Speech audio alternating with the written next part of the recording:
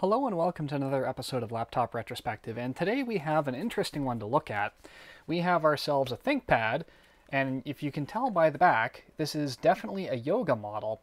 And this is a very important yoga model because this is the very first X1 Yoga. The X1 Yoga did a whole lot of things. First off, it introduced the yoga platform, which of course includes that 360-degree foldable hinge and lift and lock keyboard, which is phenomenally cool, to the X1 Carbon design language.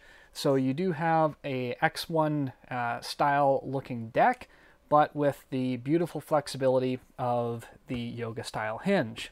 And if you want to learn more about the first time that the yoga hinge made its way to ThinkPad, click on this video over here to learn about the very first model, but also the development history according to Arumasa Naito and the book that he wrote on ThinkPad. So getting back to this model, this one was announced in January of 2016 at CES, often where laptops are announced, of course. And this thing wowed in one major area, and it was one of the very first ThinkPads that came with the OLED display. This thing really impressed people because it had a 2,000,000:1 contrast ratio, which meant that you had some very popping color and some very deep blacks. One of the other things that's worth noting is that the X1 Carbon Gen 4, which I haven't featured on the channel at the timing of this video, did not come with a touch display. So if you wanted a touch X1 Carbon, you had to get the X1 Yoga. And I can understand why they did that. They wanted to give you a reason of buying this platform, but they also wanted to give you a really good touch experience. So they figured if you want the touch experience, you're going to go for the Yoga. Let's dive in and take a look at some specifications here. We have a 14-inch 16:9 display, and the default panel is a 1920 by 1080 270 nit 700:1 contrast ratio panel. So even the base panel is still quite nice. It also came with a WQHD 2560 by 1440 panel that was also 240 nits and a 700:1 contrast ratio. And then there was the real star of the show, the WQHD 2560 by 1440 OLED, which was a 300 nit panel and had that 2,000,000:1 contrast ratio. They were really showcasing off the panel technology. And regrettably, this one is not one of the OLED panels, but it is very nice on all of the other specs that are inside. CPUs were 6th generation Intel. You had an i5 or an i7, and I'll list them up here on the screen here for you. And all of this is essentially operating with the Intel HD 520 GPU. RAM was 4, 8, or 16 gigs of low-power DDR3 1866 megahertz. In terms of storage, you had M.2 2280 NVMe style drives. Depending on which display you got in your machine, there would be two different batteries. So if you had an LED panel, it was a 4-cell 52 watt hour. But if it was an OLED panel, it's going to drain your battery considerably more. So they gave you a whole extra 4 watt hours. So if you had the OLED panel installed, there was a 4-cell 56 watt hour that they were able to squeeze in there somehow. It's not a guarantee that if you have a 56 watt hour battery that you have an OLED panel, because if it were me, I would probably retrofit the larger battery if I ever had to replace it, because why wouldn't you? But it might be an indicator. Let's do a quick tour of some of the ports and features. We do have a dual microphone array at the top, sporting right underneath the 720p web camera. We do have a touch capacitive Windows logo button there for your tablet computing needs.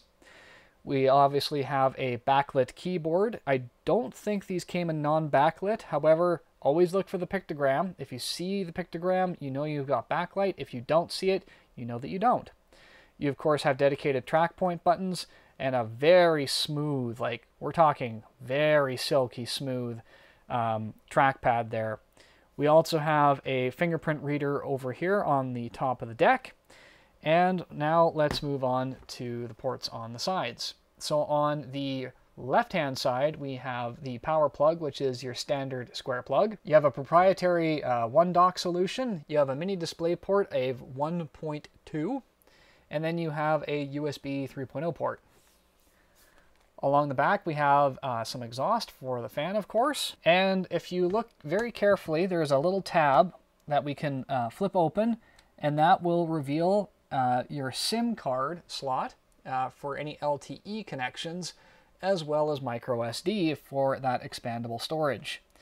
So very tastefully hidden there. And then over on the right-hand side, we have the rest of the ports and controls. We have a Kensington lock slot, HDMI 1.4, another USB,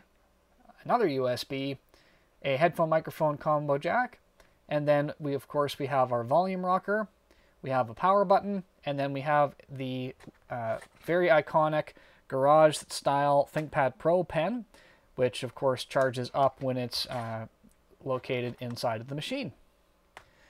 So those are all the ports. Let's flip this upside down and start to take this apart. Now, I want to mention that this computer was purchased by me from a company in Canada called Knowledge Computers, and they do some refurbishing, some recycling, and this, according to them, is a B-grade machine, and I have to say, couldn't imagine how pristine their A-grade looks. These machines, and I have bought a few from them now, the P50 being one of them, have been very, very nice machines. So I think they do good work. I'm not too sure about their international shipping, but if you are in Canada, you might want to reach out to them and see what they might have for you, because I've found their prices to be very reasonable. The shipping, very high quality. So yeah, they seem like good people. Okay, with all of those screws spun out, I'm just going to go ahead and encourage this corner up as the clips let go. We're going to get our inexpensive plastic pry tool, which is the old gift card. All right, that was pretty stiff coming off there, but we did manage to get it. And on the inside, we can see a couple things. One, we can see the 52 watt-hour battery. Somehow, they can get 56 watt-hours in there. I'm guessing the battery is not physically any larger, because it doesn't really look like you have a whole lot of room to cram battery. So once we're on the inside, to do a lot of the maintenance, all the components are kind of around the edges or underneath the battery. So we can see a CMOS battery, the main battery, the garaged pen. We can see where the trackpad would be located. We've got two downward firing speakers. All the ports are, of course, running down the edges here. And the boards themselves are very uniquely designed. And this one is in great shape. It's got all of the shielding still in place pretty much from the factory. The fan looks like it's quite clean. But beyond doing some preventative maintenance, there isn't really a whole lot to open this up to. So over here under this flap, we do have the Wi-Fi card. And then under here, we have the M.2. Realistically, because this is a Yoga with everything soldered on, there really isn't a whole lot of upgrading to do underneath the hood. However, I don't normally talk about price so early, but this is kind of an interesting point, is that, yes, this is 6th generation Intel, and it's not necessarily going to, officially support Windows 11, but you can get one of these machines for about $100 US. That's a lot of durable, reliable, quality computer that will run Windows 10 and it will do a lot of stuff for you. That's really good bang for your buck. And if you want to run one that has 8th generation Intel, you can find them for around $300 US. So just to give you an idea that these machines may not be upgradable, but they are very affordable. So we're going to throw the cover back on, and then we're going to do some boot tests. All right, so now that we have this thing back together, let's go ahead and turn this thing on and see what we get for a boot time.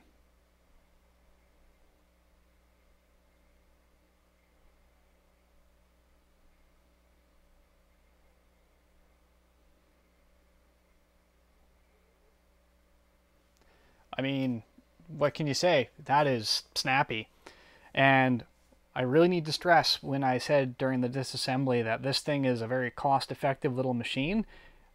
It really does live up to its reputation of being just a durable, responsive, and just slick piece of equipment. So this one is a Core i5-6300U, 8 gigs of RAM, and it just has the standard 1920 by 1080 panel. And realistically, this would make a great little computer for people that just need the basic fundamentals. So overall, I hope you enjoyed the look at this little laptop here. It is a really slick piece of kit. It's very well built. You are getting X1 levels of durability and build quality. You're not getting any real upgradability paths on this fellow, but if you can find them at around $100 US, it's a great Windows 10 machine. It'll run Linux really, really well. Once again, you have that full convertible experience that is just very intuitive and easy to use.